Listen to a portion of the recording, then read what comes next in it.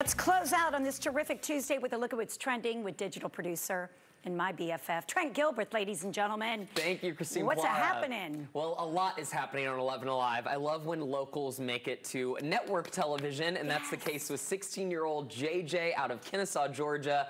She learned to code at the age of 10, okay? Oh, my gracious. Her father, Antoine, was actually incarcerated for a lot of her youth, so she created this awesome photo sharing app for children to connect with their parents in prison, and it's really changed the game. God, I have goosebumps. It's connected over 30,000 kids with their moms and dads.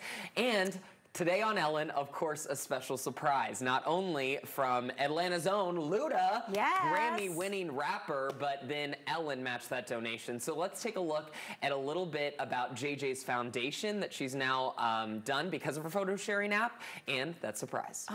So right now, I'm on a mission to help 10,000 girls of color get into the world of tech and start their career path. And I know other little girls want to get into this world, but they don't see that they can do it. So I want to be that guide and help them do it and just start them off with their career. So we actually have a scholarship fund as well that we're raising awareness to help these women and girls. Continue striving, continue doing everything you're doing. You are the future, 100%. Wow. Thank you.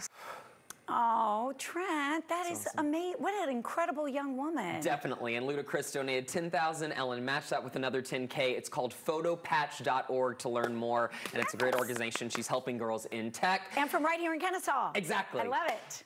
Father-daughter duo and dogs on display. Now that Georgia is, what, the #1 team in the country? Yes. Hello, ESPN College Game Day is coming this Saturday to Athens, and we want you to tag us all over, please, at ATL & Co. on Instagram, on Twitter. Post the Georgia Pride on our Facebook page. There's a look at Game Day. They're coming back, and we want to see your bright red colors, right, CB? Yes, it's not that hard. I've got to dig up the one of Anne with Jim's mom with Ugga.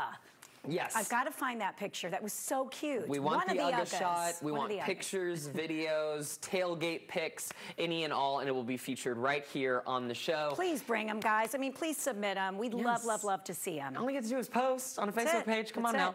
Dorothy does it every day. Telegraph Fashion. It's a great follow on Twitter. The demise of the suit, especially with COVID times. Of course, everyone loves to look good. I look very casual today. I'm in sneaks. But a writer from Telegraph UK talked about how it's really evolved over the past few decades to kind of lessen even in the workplace. I know, I know. We saw it was out to lunch and somebody was in a suit and he looked so nice. It was like, wow, and look at that. You were just telling me about Sunday to go to church because in the Catholic Church, I always wear a button down, but Jim wanted to wear his blazer. Yeah, some churches you have to wear a blazer, that's right. All right, guys, thank you for tuning in. We'll see you right back here tomorrow. Mwah. We love you.